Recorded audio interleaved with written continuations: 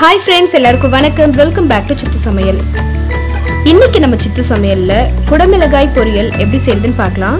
இது ரொம்ப ஈஸியா பண்ணிடலாம் and எல்லா சாதத்துக்குமே சூப்பரான சைடு டிஷ்ஷா இருக்கும்.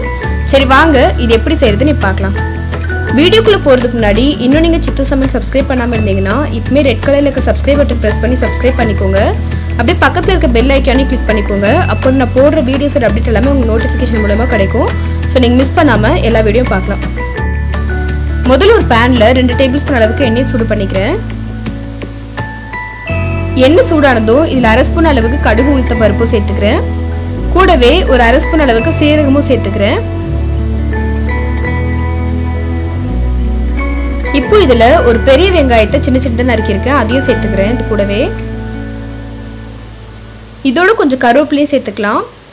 சேர்த்துட்டு இந்த வெங்காயம் வந்து கொஞ்சம் ஒரு அரை வேக்காடு ஆகிற வரைக்கும் வதக்கிக்கோங்க.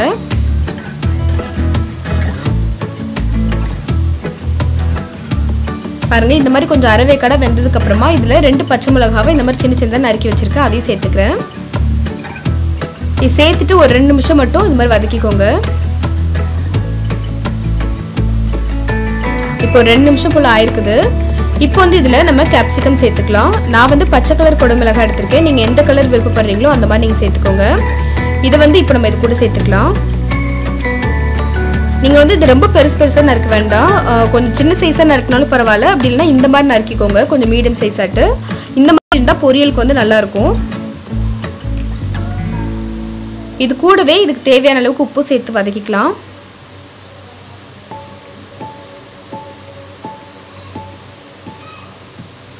இப்போ இதை கொஞ்சம் மிக்ஸ் பண்ணி விட்டுட்டு ஒரு மூடி போட்டு மூடி ஒரு 2 நிமிஷத்துக்கு ஒரு வாட்டி ஓப்பன் பண்ணி நீங்க வந்து வதக்கி விட்டுக்கோங்க. ஒரு சிலருக்கு வந்து குடமிளகாய் வந்து கொஞ்சம் கிறிஸ்பியா இருந்தா ரொம்ப பிடிக்கும். ஸோ அந்த மாதிரி நீங்க விருப்பப்பட்டீங்கன்னா ஒரு 2-3 நிமிஷம் மட்டும் வதக்கிட்டு நீங்க ஸ்டவ் ஆஃப் பண்ணிக்கோங்க.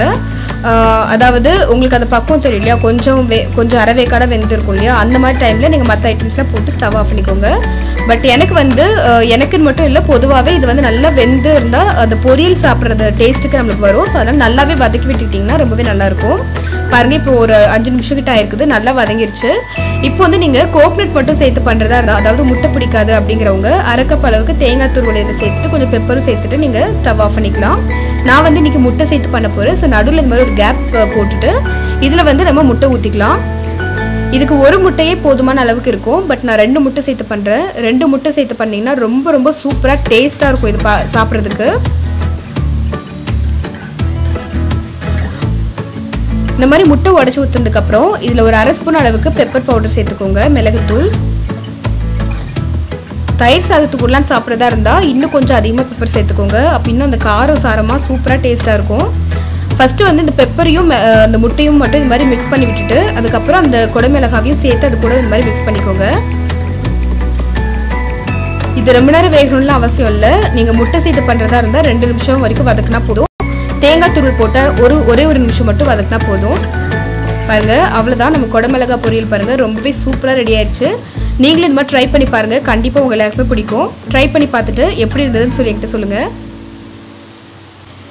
என்ன ஃப்ரெண்ட்ஸ், உங்க எல்லாருக்குமே இந்த வீடியோ பிடிச்சிருந்ததா? கண்டிப்பாக பிடிச்சிருக்கும் நம்புறேன். நீங்களும் இந்த மாதிரி கேப்சிகம் பொரியல் செஞ்சு பார்த்துட்டு எப்படி இருந்ததுன்னு சொல்லி கமெண்ட்ல மறக்காம சொல்லுங்க. இந்த வீடியோ உங்களுக்கு பிடிச்சிருந்தா இப்பமே இந்த வீடியோக்கு ஒரு லைக் போட்டுட்டு இன்னும் நீங்க சித்து சமையல் சப்ஸ்கிரைப் பண்ணாம இருந்தீங்கன்னா இப்பமே சப்ஸ்கிரைப் பண்ணிக்கோங்க. மீண்டும் வேற ஒரு சூப்பரான வீடியோல சந்திக்கிறேன். அது வரைக்கும் டாடா பை பை.